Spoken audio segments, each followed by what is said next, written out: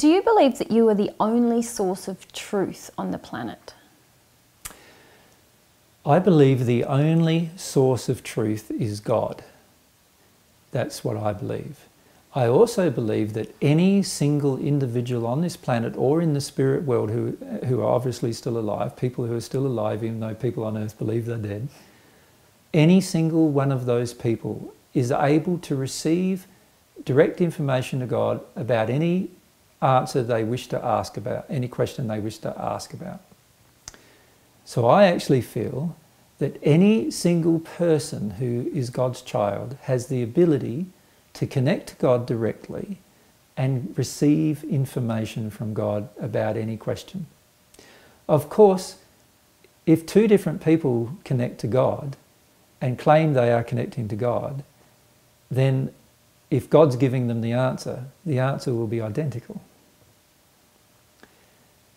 This whole concept that God will give different answers to different people is flawed in its logic. The issue we face, though, is how many people are actually connecting to God and getting direct answers from God on the truth of different subjects. And my feelings are very few people are actually doing that. And this is evidenced by how many religions there are being practiced on the planet. I think there are 7,000 or 8,000 religions currently on the planet. And this is an indication that there are 7,000 or 8,000 groups of people who are in direct disharmony with God.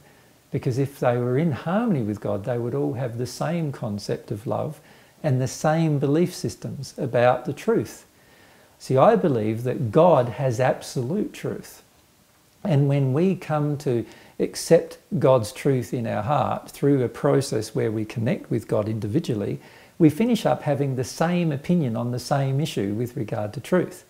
It doesn't mean that we have the same personality, and it doesn't mean we have the same expression of our personality, and it doesn't mean that we have the same desires, but it just means that if you ask a question such as, is there a spirit world? The answer of all of the people who are connecting to God will be identical. The fact that it's not identical on this planet at this point in time indicates that the majority of people who claim they're connecting with God are not connecting with God, but rather are connecting either with someone else or just with their own ideas. I am not doing that. Now, you don't have to believe that. I am just stating that that's not what I've done. What I'm trying to do before I share truth with others is I'm trying to discover the truth myself through this connection with God.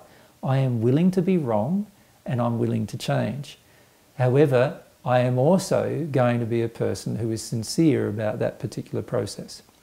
Because I am so sincere about that particular process, the truth is that I have a lot of truth that this planet has never seen before that I can share with different people on this planet. But I am not the only one who's able to discover it.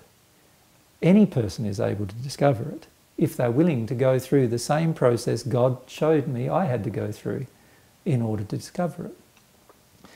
So while I believe all of us are capable of receiving truth in the same manner from God, I do not believe all of us are receiving truth in the same manner from God.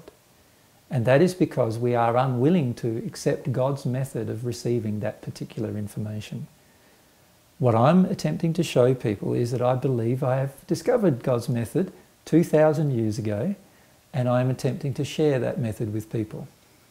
If they try that same method, then God will be able to share with them truth, just as God has shared with me truth. And I am not the only person who can receive this truth, because every single one of God's children has the ability to receive this truth. It's just whether we're open to receiving it or not as to whether we do.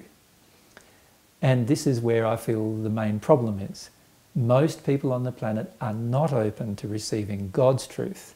They are only open to receiving their own ideas reflected back at themselves. And that's why there is very little truth on the planet.